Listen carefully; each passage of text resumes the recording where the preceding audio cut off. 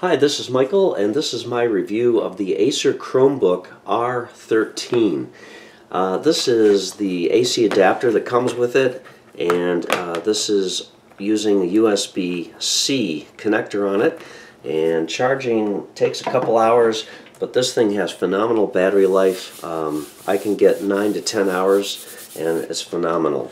This is the very plain and simple setup guide that they include.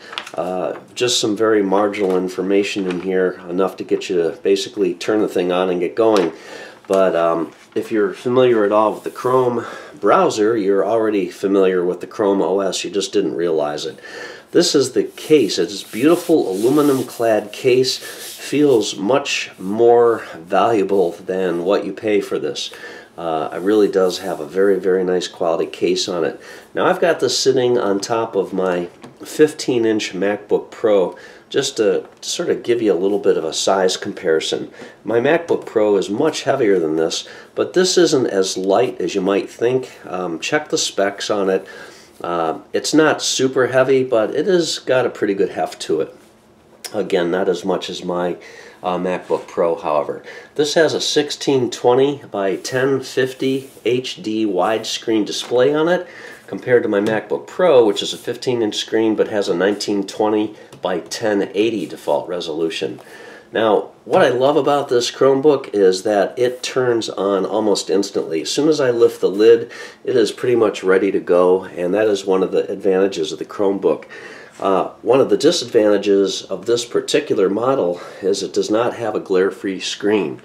And you can see here, glare is definitely going to be an issue depending on your lighting situation and where you are. So that's a real disadvantage. I do wish it had an anti-glare screen on it. But the screen itself, I find the brightness to be very satisfactory. I've never had an issue of saying, geez, I wish I could make it a little brighter. It always seems very bright to me. One of the issues that I do have, though, is on this model that I have, and I may have to return it and get an exchange because of that fact, is that the left speaker plays louder than the right speaker. And I've done extensive tests, and I can conclude that it is actually definitely an issue not related to the source of the sound. Now this has 2 speaker ports on the bottom, and then each side also has a small port here for the speaker. So even if this is sitting on your lap, you're still getting a decent amount of sound out of the small speaker slot. As far as the ports, here's your USB-C port, HDMI output, USB 3 port, and a micro SD card slot. And then you've got a volume on the other side here. This is the on-off button, and this is a lock port and your headphone out. So it's really the instant on when you open the screen, which I really love. The keyboard is really excellent. One of the better keyboards I've actually used, and believe it or not, I prefer this keyboard to the MacBook Pro keyboard. The touchpad works flawlessly. It's a good size, very responsive. I really like how the touchpad works. And of course, another big advantage is this has a touch screen, and that's one of the reasons I bought the R13 over some of the other Chromebooks that are out there. Love the touch screen. If you get to a page where the font's type size is just a little bit too small, well, you can just instantly make it larger like this. And of course, one of the other big advantages of this particular model is the screen can fold back on itself, and then you have suddenly a really nice sized tablet.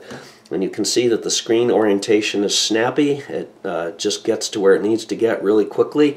I don't have any problem watching YouTube videos or Netflix with this. And as far as all the daily functions that I like to do, checking email, surfing the web, this thing just performs flawlessly for me. I love it. So this is really going to be my carry-around notebook now. I'll leave my Battleship MacBook Pro at home most of the time. This is going to be my more lightweight, longer battery life, day-to-day computer for doing all the mundane tasks that I usually end up doing while I'm sitting in coffee shops, airport terminals, or on long flights. If you got any questions, leave me a comment. I'll answer it if I can. Otherwise, thanks for watching and have a great day.